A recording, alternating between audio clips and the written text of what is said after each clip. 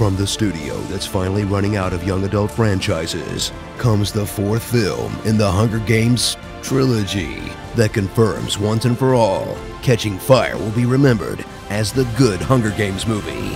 The Hunger Games Mockingjay Part 2. They've been building to the conclusion of the Hunger Games franchise since 2012. Now, after 2 child murder Super Bowls and 1 unnecessary feature-length prologue, strap in for the long-awaited finale where Katniss Everdeen completes her epic revenge quest to murder President Snow by not murdering President Snow.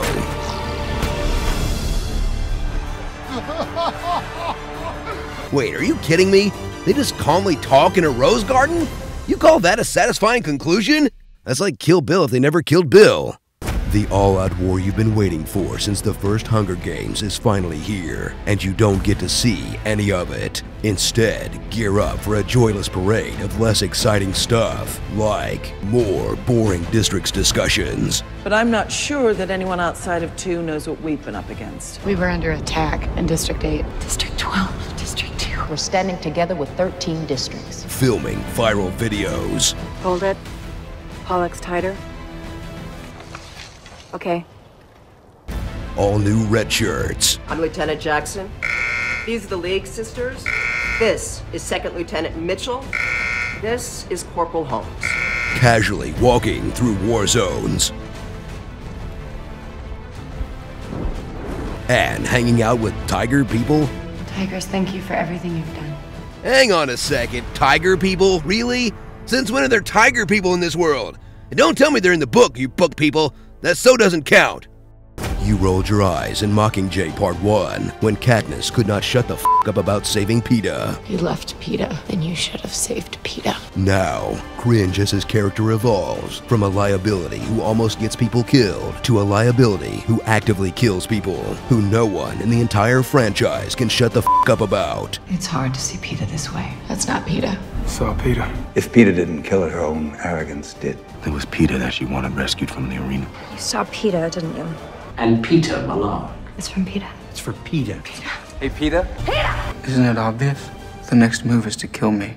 Man, even Peeta's over Peeta. After 4 long years waiting for the epic final chapter of the Hunger Games, watch it limp to the finish line in an underwhelming conclusion, featuring reading letters. Maybe the country was shocked tonight by your arrow, but once again, I was not. Now I'm living every moment with my son. It reminds me every day of his father. Katniss screaming at a cat.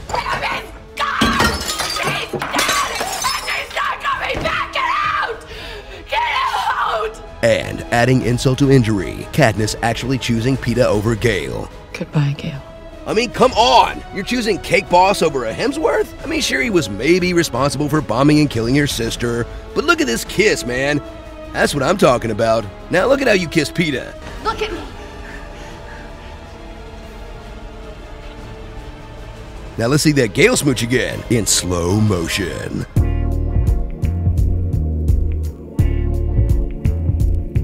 See, now that's how I would do it. I mean, you know, if I were Katniss.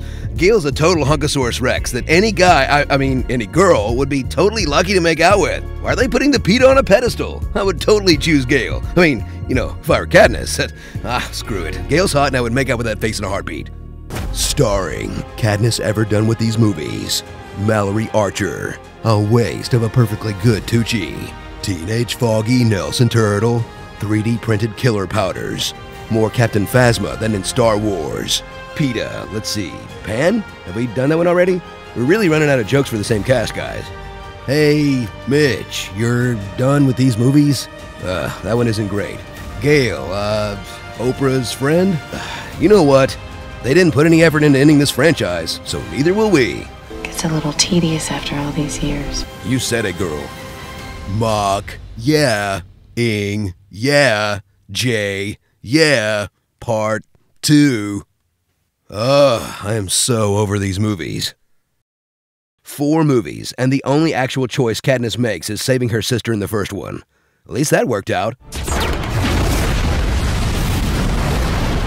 Ooh, never mind. Be sure to subscribe for more honest trailers. Do you dare mock the son of a shepherd? plant. Mustafar is red, Camino is blue. You were my brother, Anakin. I loved you. It's called a hustle, sweetheart. Alright, I've run out of patience. Under ruse. Time to make the chimmy changes.